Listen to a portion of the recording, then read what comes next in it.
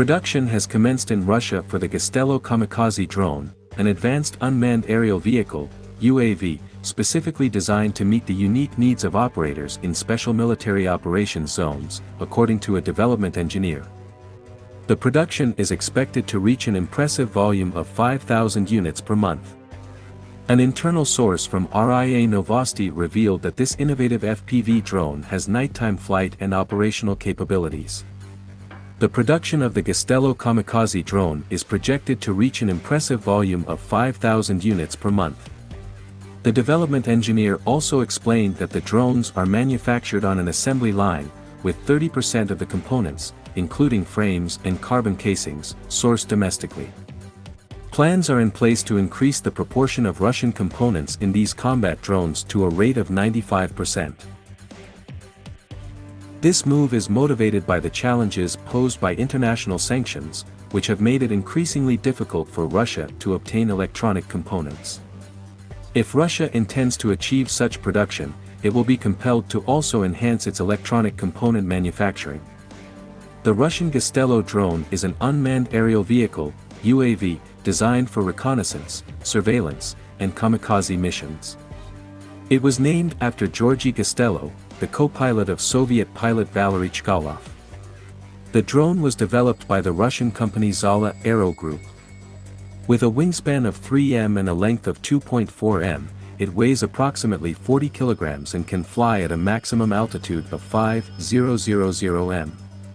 The drone is equipped with a high-resolution camera capable of capturing real-time images and videos. It can transmit data to the ground control station at distances of up to 150 kilometers. The Russian Gastello drone is powered by an electric motor capable of generating a maximum power of 5 kilowatts. It has a top speed of 120 kilometers per hour and can fly for up to 10 hours on a single charge. The drone features a GPS navigation system that enables autonomous flight and follows pre-programmed flight paths.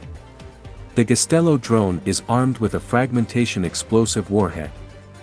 This type of warhead is designed to explode in flight, creating a large number of high-velocity small fragments that can cause damage over a wide area.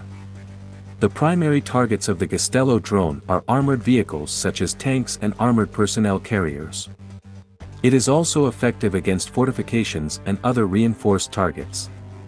The extent of damage that the Gastello drone can inflict depends on several factors, including the size of the warhead, the altitude at which it explodes, and the proximity to the target.